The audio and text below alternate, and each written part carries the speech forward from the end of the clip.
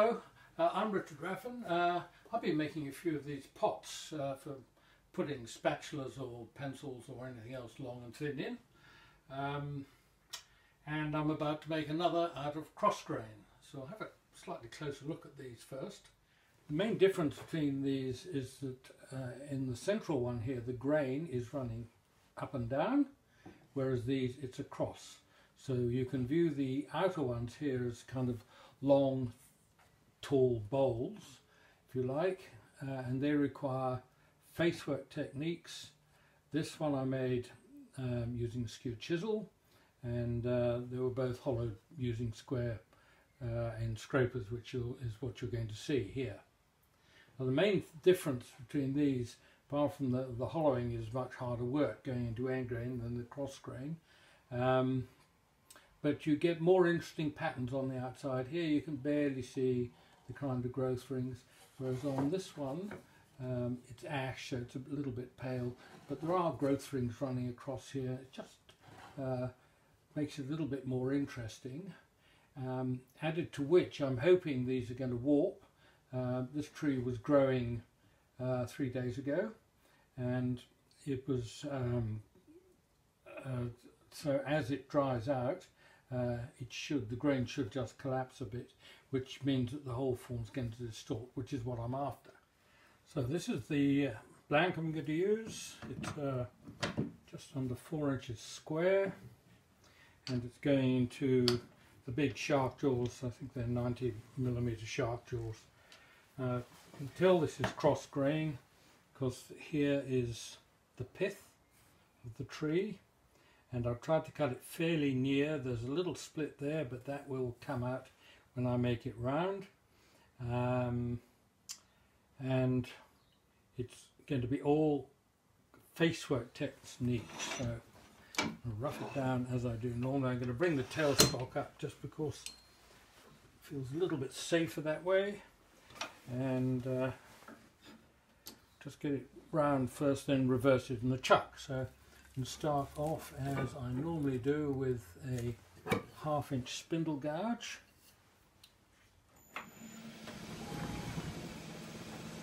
Wrist is probably a shade high, just about centre height, and I'm using just the nose of the tool, just to the left of the nose of the tool.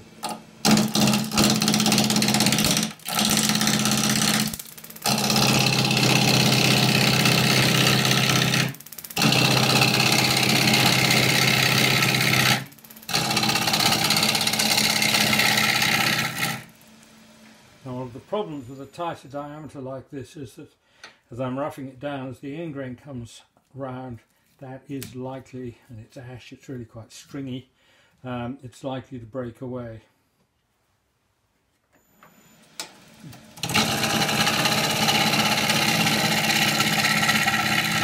When I can, I'll then come back here.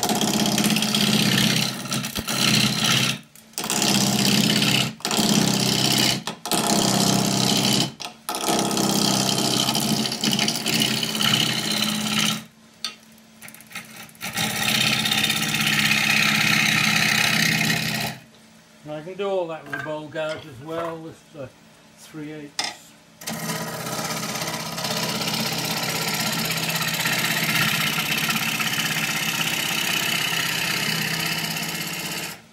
All habits die hard. I tend to use the less expensive tool, less expensive steel when I rough down face work. So a little bit further to go if you want to see how far to go. That's that. That blank wasn't cut that square anyway, so.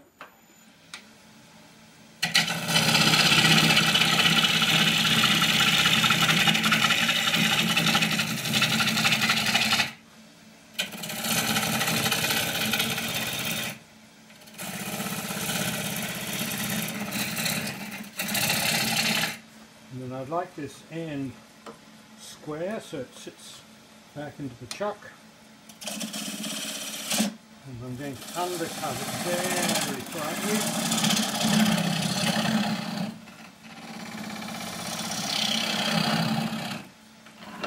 So you can see the light under there.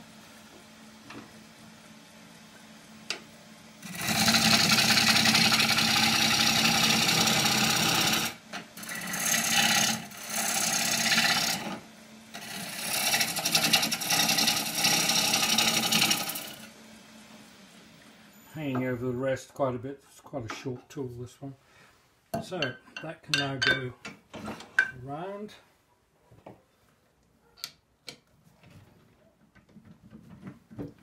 And the end has been rounded off. I want to keep that the mark for the centre there for the moment.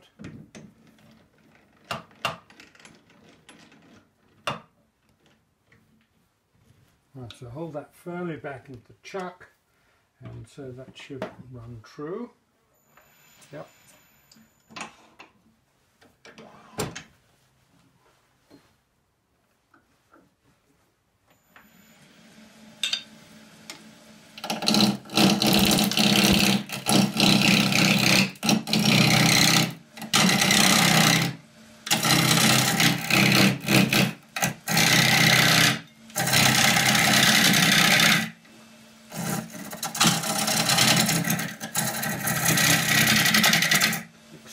Noisy. Jumping around a bit there with the cut because the rest could have been a bit nearer.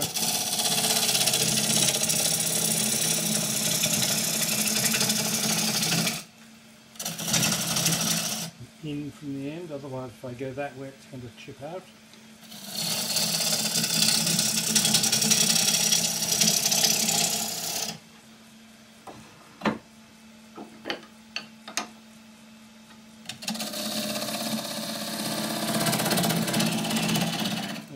Starts on its side, then rotate it slightly anti-clockwise to get a better feeling.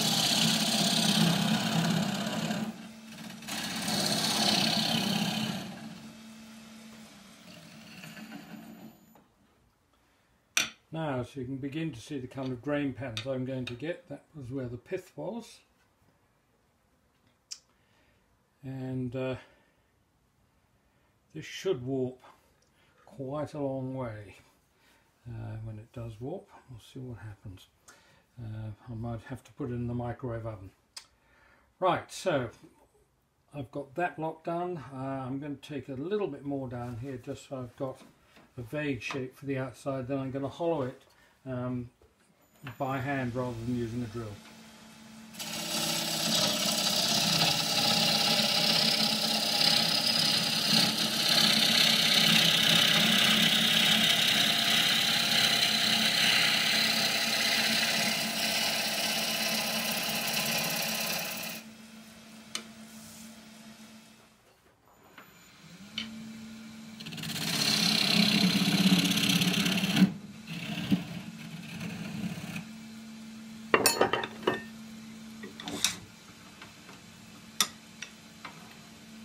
So drill a depth hole as far as I can. This one. So basically presenting the bevel of the drill into the hole, and then push it in a series of little pushes. Let the rest drop out of the way.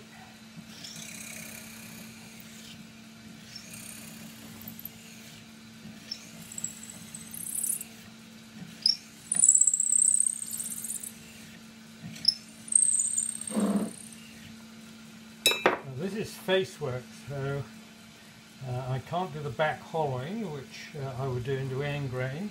So I'm going to use a 1/4 inch deep fitted bowl gouge to get it started.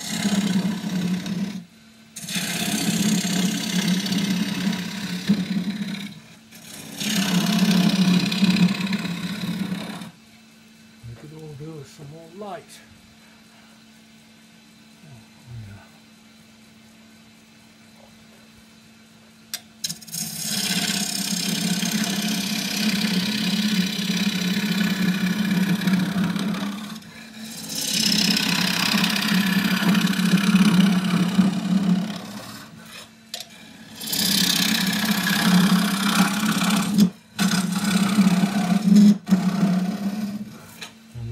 Have my hand right over the front, but you won't be able to see anything there.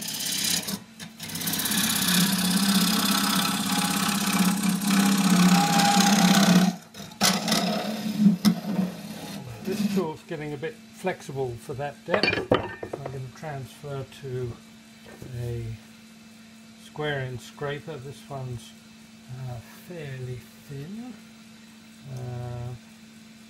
Was it? Oh no, it's a bit steeper than I thought. It's about 8 millimeters thick. It's under 3/8 of an inch. So the rest comes up, so only the top left corner and the side are going to be in touch with the wood.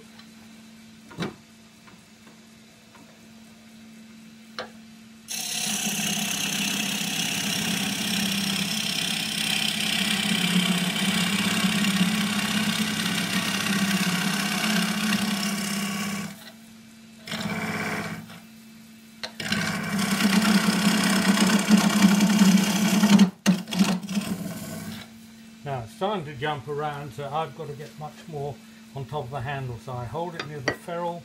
I've got this side up against my forearm.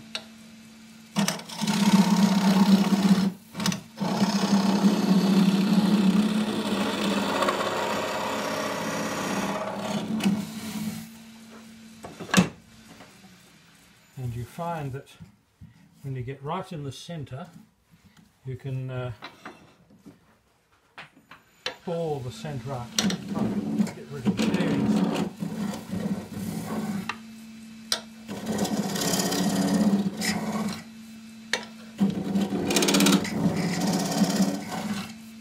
What's happening there is, oh, the tool was upside down. That was what was happening there.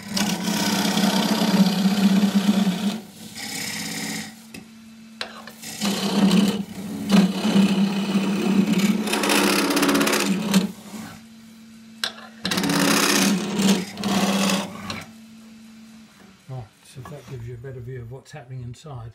So there's a series of steps. I don't think you're going to be able to see right to the bottom any more than I can. I can go the whole depth of this tool and still have about half an inch of timber in the bottom, about 15, maybe 20 mil if I'm lucky. I'd like a bit of weight left in the bottom. So I'm going to have my hand have the handle tucked well into my side.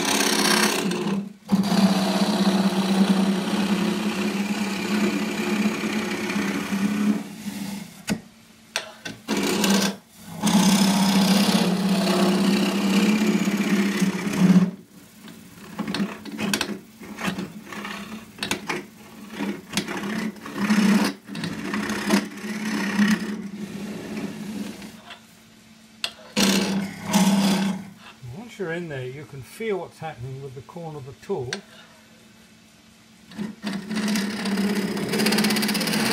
Right in the bottom, I can drag the tool back, feel a step,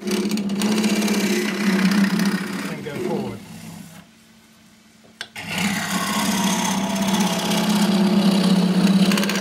More of a cut to clear out the shade.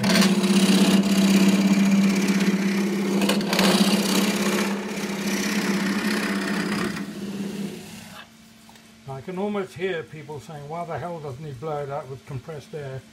The reason is I don't have any compressed air.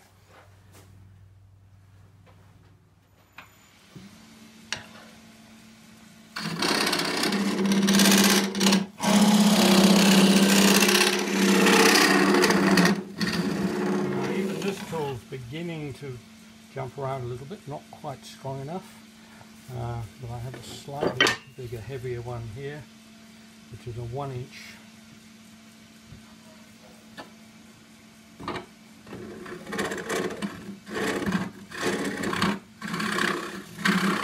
and I should check the length too, shouldn't I? Yeah, that'll be alright.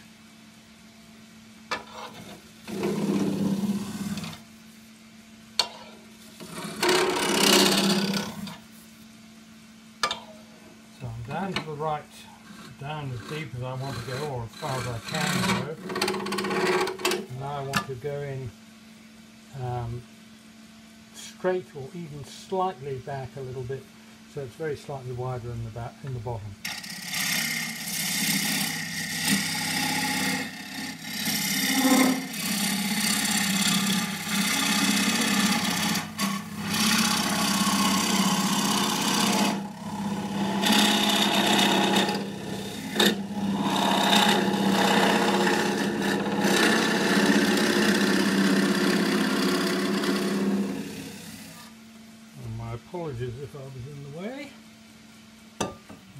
just see how we're going down at the bottom with some internal calipers. Looks quite a bit narrower.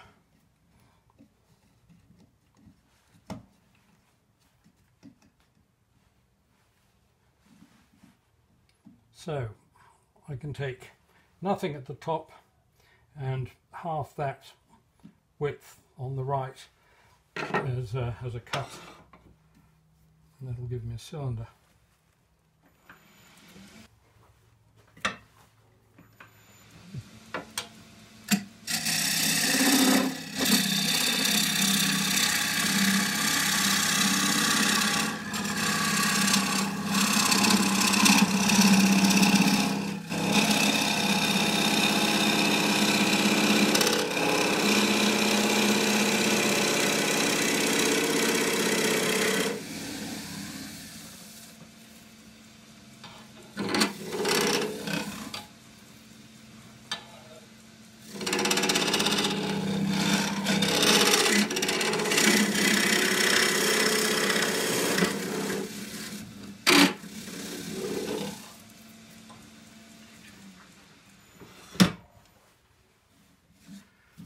So now there's a slight recess on the bottom. So now I need to get that bottom step out and basically feel in there with the scraper at the bottom, pull it back, feel where the step is, and then go forwards.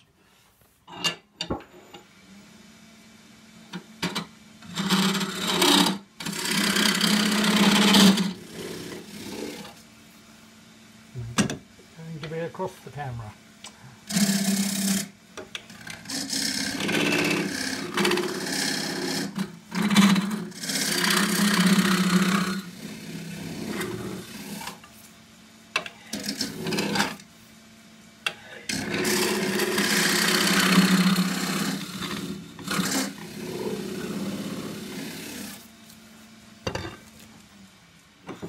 And that gives me pretty smooth inside. We'll see how we're going with this.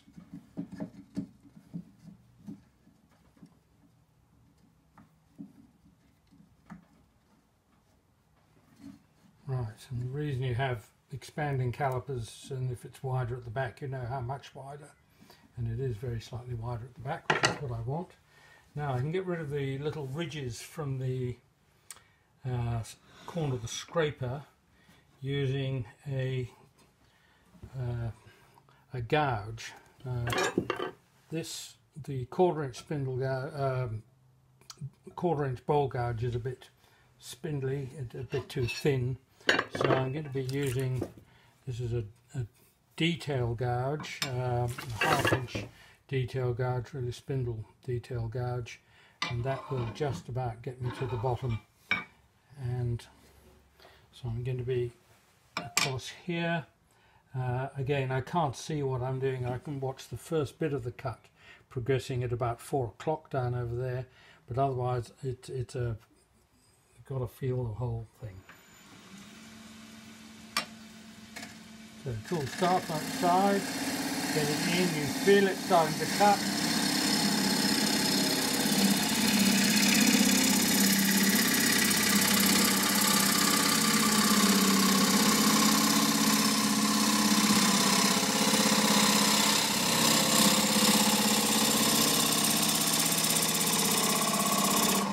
Just about there.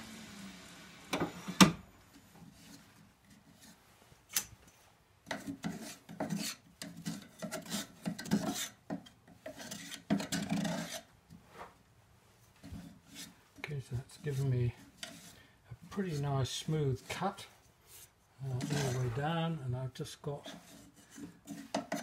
about another 1.5 inches to go, about another 35mm. And I am down to a depth of 150mm, which is 6 inches.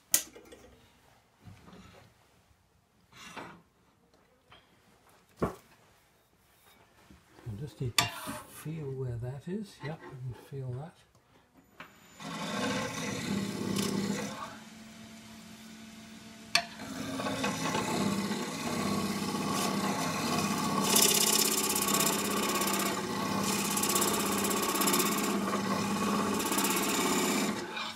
last bit into the corner.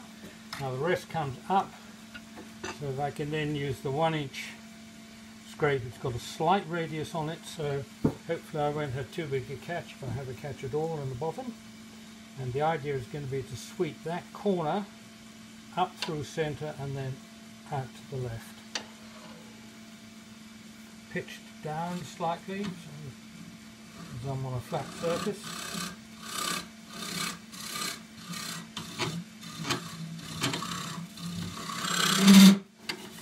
Get right over the tool.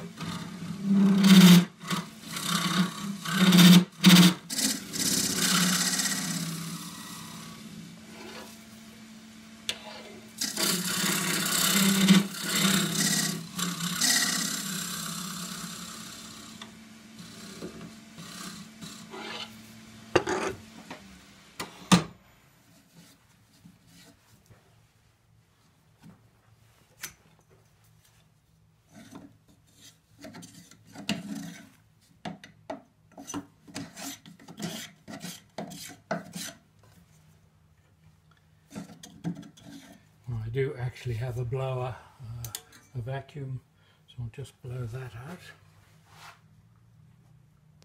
Inside here there are some very broad chatter marks. If I run my fingers over it, it's not really chatter marks so much as I didn't go in smoothly enough, so I've got a series of bumps. Mostly because I wasn't right behind the tool, trying to stay out of the way of the camera. So what I'll do is put the camera the other side and try and get down there with the final cut with the gouge going through these bumps and across the little dips.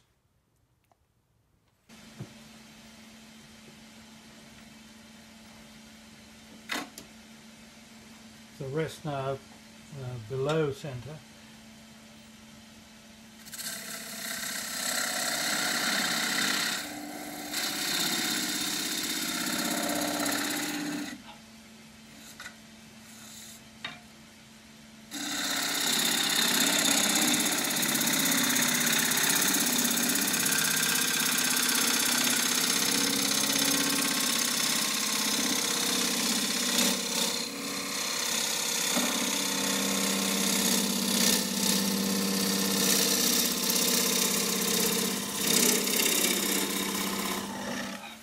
Do with a longer handle.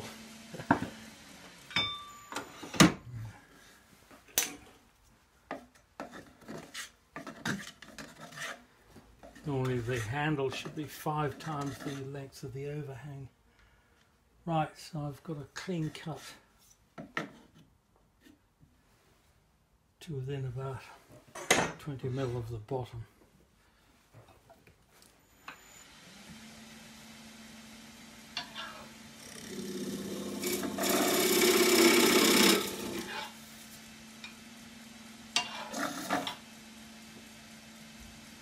Within about 2 millimeters of the bottom, so I'll get rid of that with the slightly skewed square end scraper.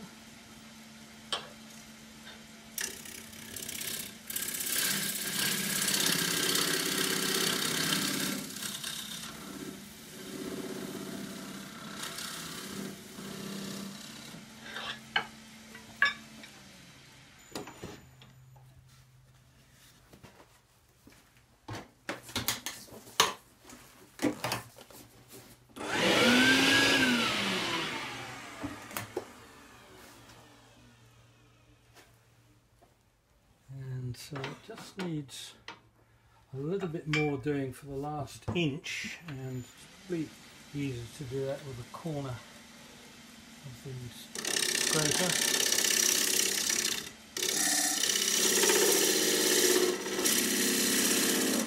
Nope, doesn't sound right.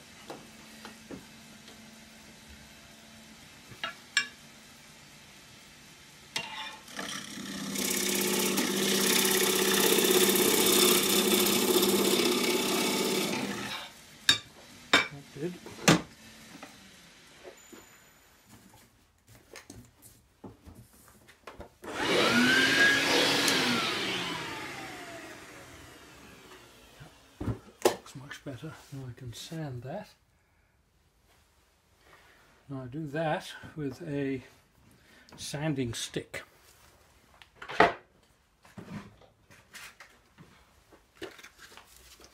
So I have a dowel with a slit in it.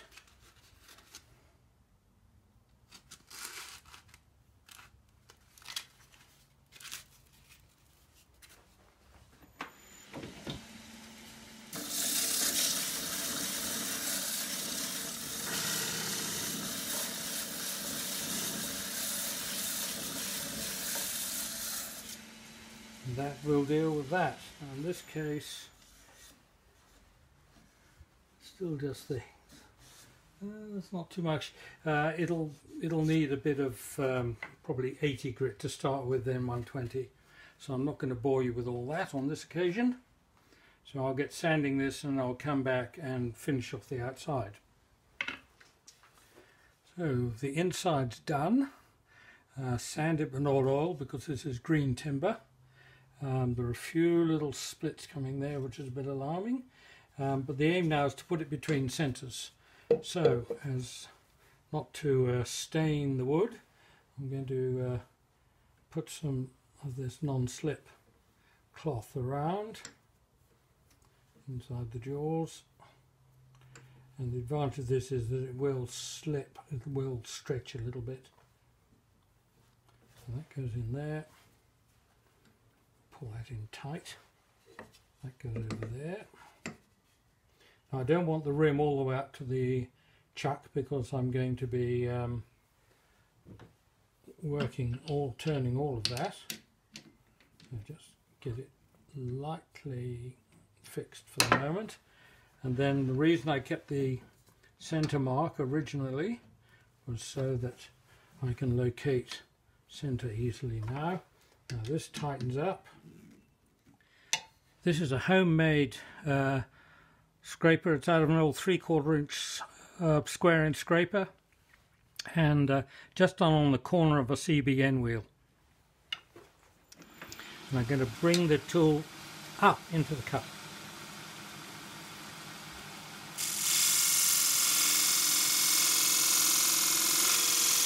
Give it slightly sideways.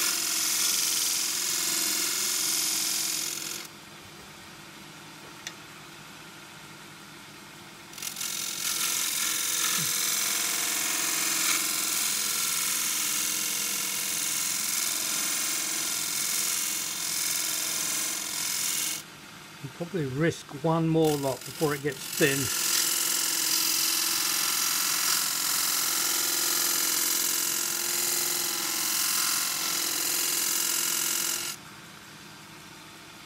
And that will be sufficient.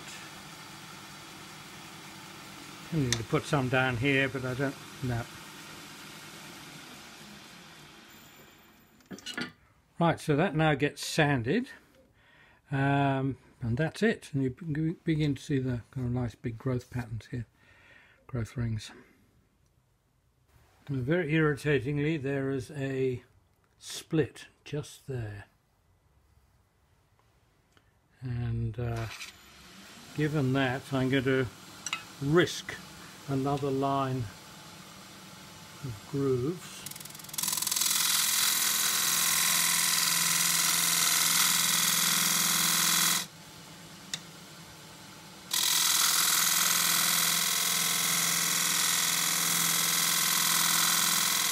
So hopefully if that opens up, it won't be that noticeable. I'll just touch that up with, I finished this with the blue, the 240 grit.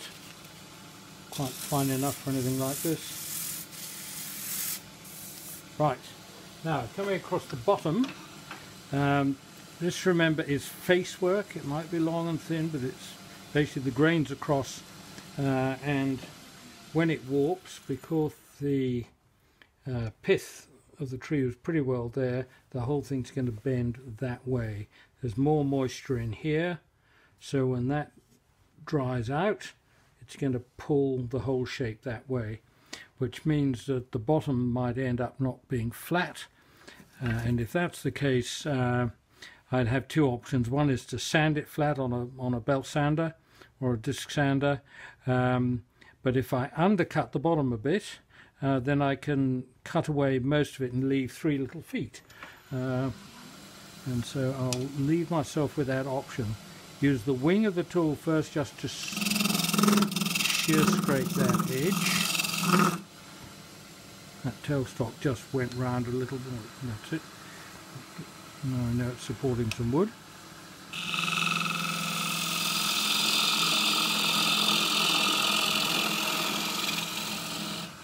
Right on its side at the end of that cut. Now, because the grain's running across, I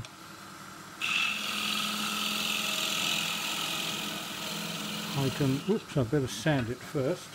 A little bit of 240, pretty good cut across there.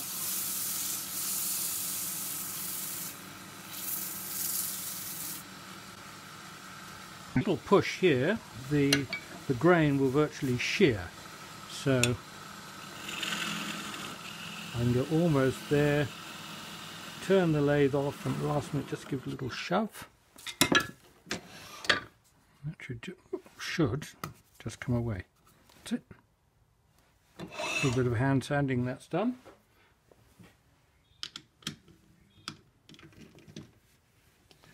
And that can now dry out, and I will see what happens to it over a couple of days. I could put it in the microwave, but we'll just leave it like that for the moment.